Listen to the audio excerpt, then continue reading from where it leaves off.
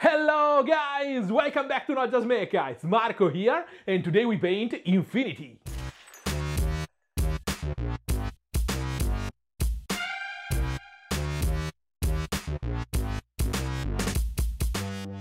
I started playing Infinity in its second edition, and I never really stopped playing, collecting and painting models for my Allied Force.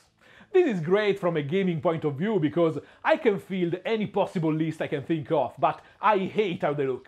Collecting and painting few models every year for several years, the quality output between the first model and the last one is crazily different, and I really hate this unbalanced look, so much that even if easily portable, I left the whole collection in Italy without a second thought. So, new year, new army. And in this video I want to paint a prototype figure for my O12 Force.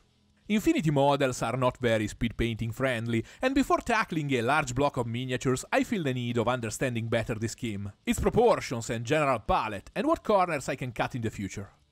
I gave myself 4 hours to complete the model, working mostly with a brush to really get the process under my skin, and with the intention of cutting the working time at least in half when I'll move to the serious speed painting.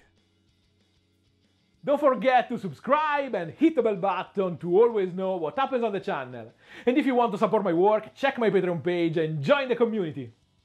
O12 is an intergalactic police force, and the official scheme is a dichromatic blue and yellow, from the non-metallic bronze of the armors.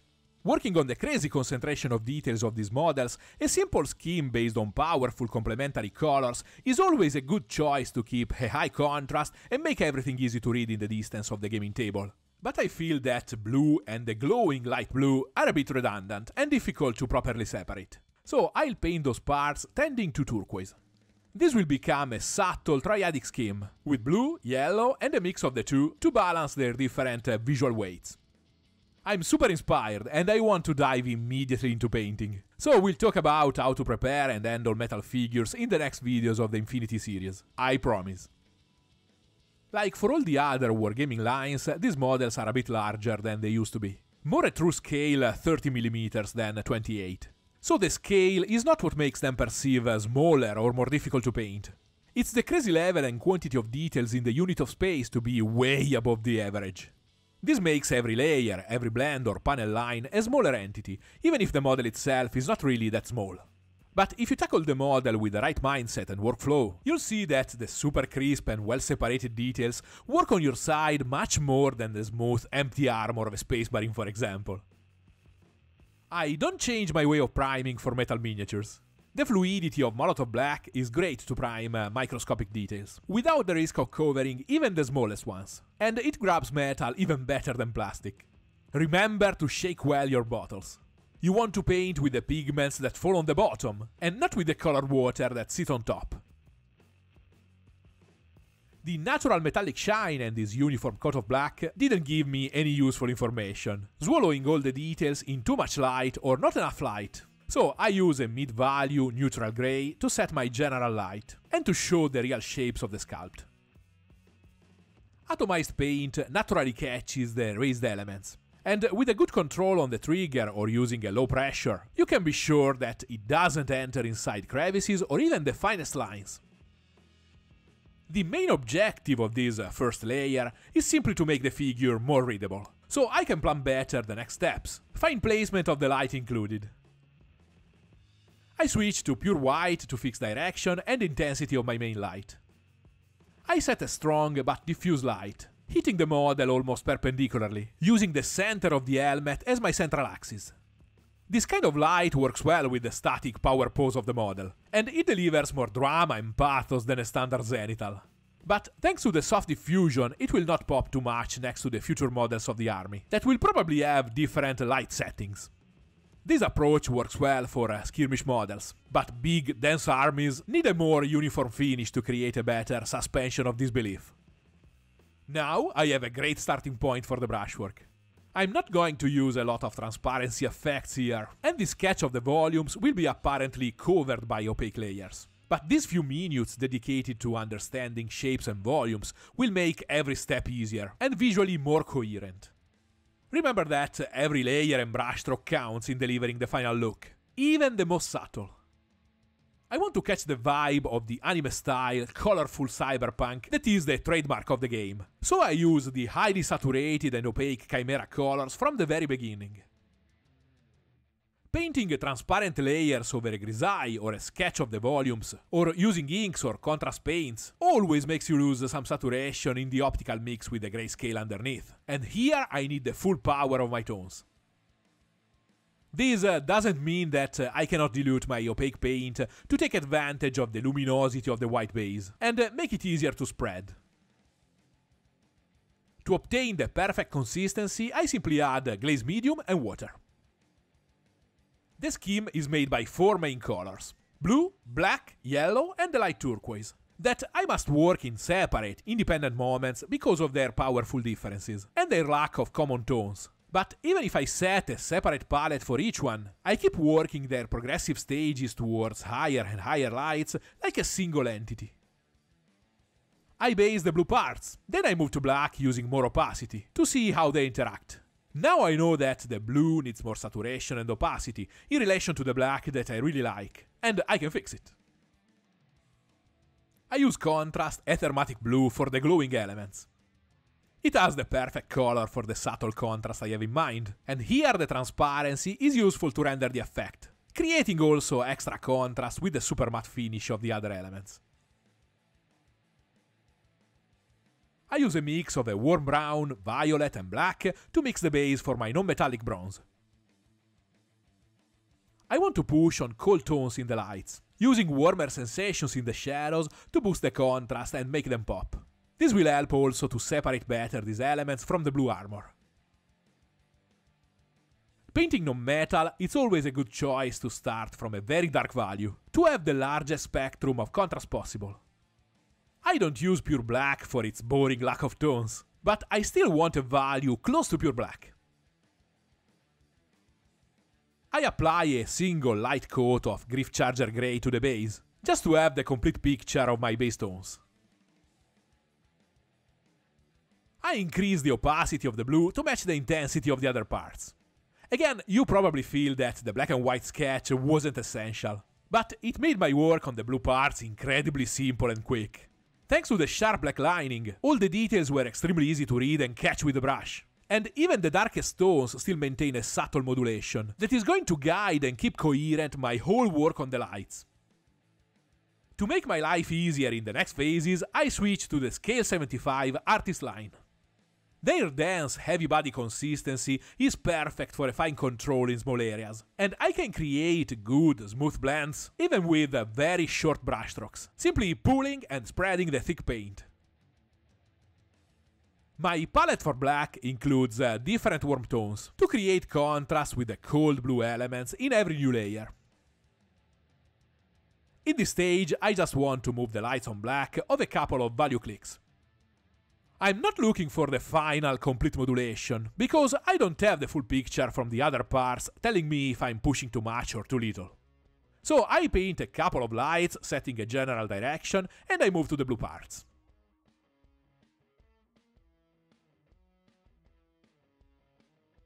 My blue modulation is pretty simple, and almost straight from the tubes. Here is the secret to handle short transitions on small surfaces. Start working from the edges. Setting from the beginning the borders that naturally catch more light, I create a solid frame for the transition, an anchor for its starting point and the limit for the darker end. I understand in a clear, instant way the real size of the working area and the size of the transition I need to feel it in an harmonious way. Plus, I start creating definition and rich edge highlights from the very beginning. This way, I always use on the edges the right color and value, and I don't have to come back later to add a super precise line on top of a finished blend, because the edge is part of the blend. I use the same method on the black parts, but it was difficult to see well the brushwork and explain the concept. To read well all the shapes and elements in the distance of the gaming table, I need to push the definition to extreme levels, exaggerating internal contrast and the panel lining. I start sketching the metallic reflections with raw sienna. Again, I start from the edges that naturally catch more light with their sharp angles, and I loosen a bit my control on the brush to paint the unpredictable little movements of the light on a shiny material. Some of these shapes work, some don't. I will push and refine the happy accidents and cover the other parts. The stake in this tiny element is minimal, and I can go back and forth on a whole element in seconds, using this sketch style to produce a natural, organic finish.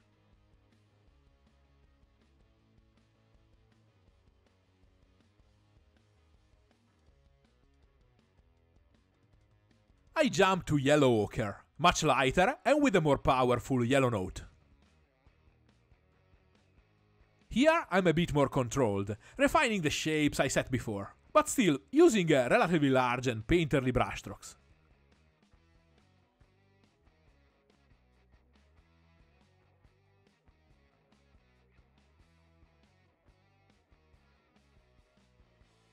The helmet is in the middle of the main light, so I need more opacity and saturation here.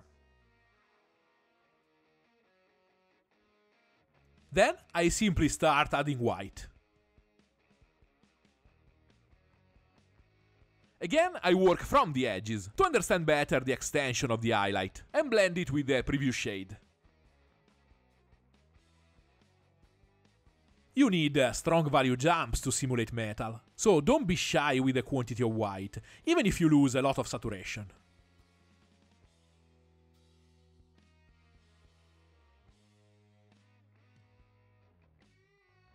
To fix this issue, after the highest light, but before the extreme conclusive highlights, I apply a light filter of Liquitex green gold over everything.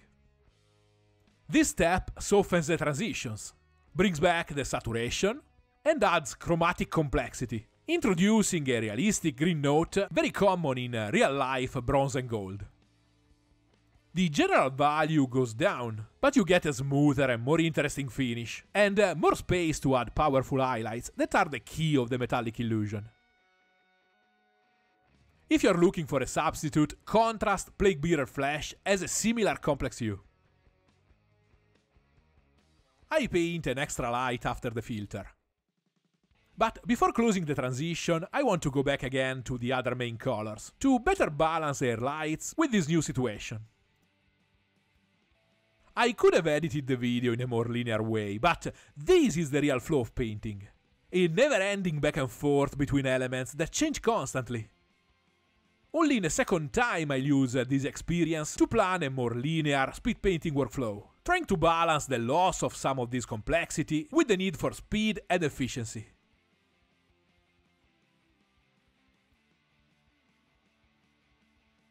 The light turquoise parts need more light, and a better modeling of their volumes.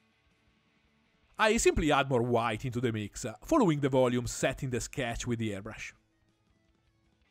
The tricky part here is to follow the fine pattern, but using a small brush with short bristles is easy to slide around the hexagons.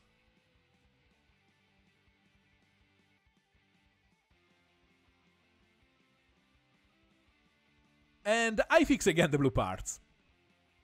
I feel that they stand out a bit too much, and that's because I forgot the warm tone of the shadows that's a common theme in the other elements. I use a violet from the golden high flow line to glaze deeper shades with warmer sensations. I bought these colors for the airbrush, but I quickly realized that they are amazing for glazes.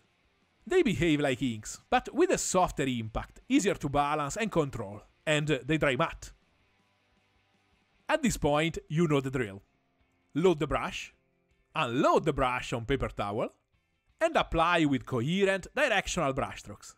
Load, unload, apply. Load, unload, apply. Boring, but effective. But boring. That's why I use glazes mostly to fix or to perfect transitions.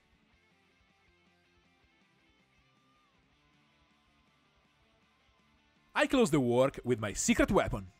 Winsor & Newton Titanium White is the whitest and brightest white in my collection, and it's perfect to paint extreme highlights on non-metal.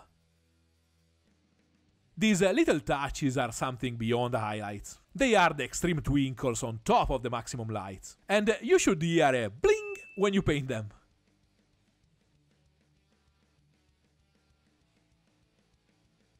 And here is the final result. 4 hours of happy painting with the brush for a good hero skirmish quality. I almost forgot how fun these models are to paint. The problem is that they are addictive and I can't stop now. I put the accent on time because I'm planning a speed painting session on his brothers, based on what I learned from this more traditional workflow. But remember that time and speed are not so important, and they are a direct consequence of experience and skill. These are the important things to chase. So enjoy your painting, make beautiful models, and don't stress too much about timing. If you like this video, give it a like and subscribe. Remember that you can ask me anything down below with a comment, and you can follow my projects during the week using one of my socials. And if you want to support the channel and my work, check my Patreon page and join the community, or maybe ask for a commission. See you next week, guys!